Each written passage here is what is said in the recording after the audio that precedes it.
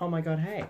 I am going to be reviewing all 8 shows from MTFest UK, which is a festival of new musical theatre writing curated by Paul Taylor Mills in conjunction with the Other Palace Theatre. Show number 3 was First Date. I'm talking about MTFest, specifically First Date. This is a show that has already actually had a Broadway production. It was on Broadway a few years ago with Krista Rodriguez and Zachary Levi. I actually remember hearing about it at the time and listening to some of the songs from the show and watching some videos from the show and thinking that it was cute and it was fun and it was a nice Broadway summer filler show. So I was a bit surprised to see it in this festival because obviously it's already reached Broadway levels of success. But I was very interested to see any changes that had been made, how the show was being developed for a different audience. My overall takeaway from First Date is kind of... It's tricky. I have a lot to say about this.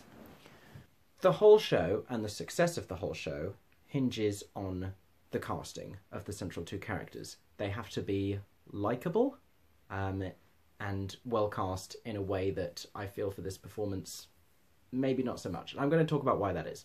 Liam Doyle won me over by the end as this sort of awkward, nervous guy who has recently been left by his fiancée and is going on maybe his first date in a very long time. Sophie Isaacs, who is phenomenally talented, was sort of just completely miscast as the female lead. You've got this female character who is supposed to be edgy and a little bit abrasive and very guarded. Think Anna Kendrick in like all of her films. And Sophie Isaacs is this warm, bubbly, lovely personality who looks like a ray of sunshine, and it just... she wasn't the right casting for that. She's very, very talented and sang the hell out of it and performed the role very well, but it didn't mesh right from the beginning. The whole conceit of the show is you have these characters who you can look at and see, oh, that's going to be an interesting mix, because she's very edgy and young and hip, and he comes in wearing a suit and is a little bit square, and they immediately clash, and their first impressions of each other are immediately wrong. You stand Sophie Isaacs and Liam Doyle next to each other, and they just look perfect. They look like the little people you should put on top of the wedding cake. It's quite complicated music, and it's hard to force lyrics onto music like that. It's almost like you have a clever comedy lyricist trying to write jokes to fit around Jason Robert Brown melodies. The two don't particularly go together. This is a music writer who doesn't write comedy songs. Russell Wilcox played the narrator slash waiter slash a bunch of other people. Everyone else besides those two plays multiple roles in the show, which is really funny. He did a great job. He had a fantastic song that in a full version of the show would definitely be a highlight. It was a highlight of the taster preview that we saw. A lot of the other songs in the show are good and are catchy, and the song Opportunity is funny. When she tells him that she's not Jewish and he starts hearing this demonic Hebrew chord, you think it's gonna be funny, and then it's just... it wasn't very funny. Here's the thing, it's not a bad show. It shouldn't be described as this hilarious comedy show, because that's not what it is.